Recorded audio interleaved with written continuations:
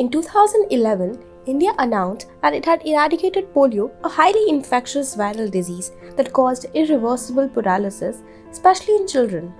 The foundations of this achievement, however, were laid by a woman who envisioned a polio-free society over 7 decades ago. She was none other than Fathema Ismail, who led the battle against polio in India. And in this video, we take a look at her life. Fathema Ismail was born on February 4, 1903.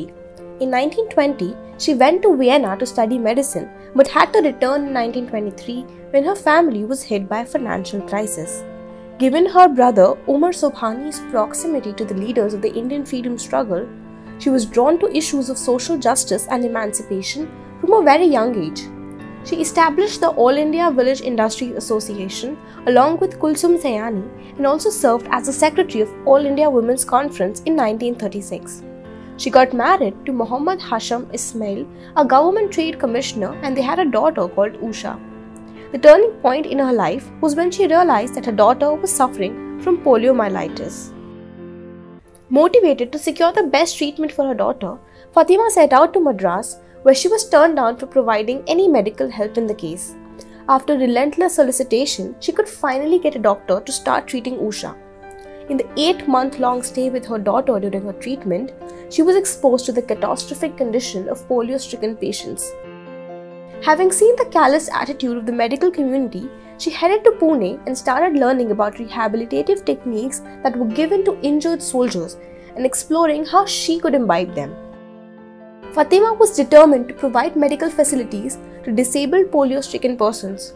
With limited resources, she established the Physiotherapy and Rehabilitation Center for Infantile Paralysis in 1946. Along with medical facilities for polio patients, she also envisioned accessible education and recreational facilities with organizations like the Fellowship of the Physically Handicapped and the Children's Orthopedic Hospital. Around 1947, her persistent efforts started getting noticed by Indian medical fraternities as well as international organizations. She visited the United States and Europe to attend conferences and spread her vision of rehabilitative care for polio patients. In the same year, Fathema established the Society for the Rehabilitation of Disabled and Crippled Children. She approached the then Prime Minister Pandit Nehru with a request to grant land for a hospital in Mumbai's prominent racecourse area, Haji Ali. Since the area was frequented by affluent people, she sought the larger society to be aware and responsive to polio patients. The result was the Children's Orthopedic Hospital, which opened in 1952, inaugurated by Nehru and continues till date. Ismail was awarded the Padma Shri in 1958 for her phenomenal groundwork in building a polio-free society. She was also nominated to the Rajya Sabha in 1978 and served until 1984. Fathema Ismail passed away on February 4, 1987. She leaves behind a legacy of care and cure and of relentless efforts to launch a polio eradication movement in a country like India.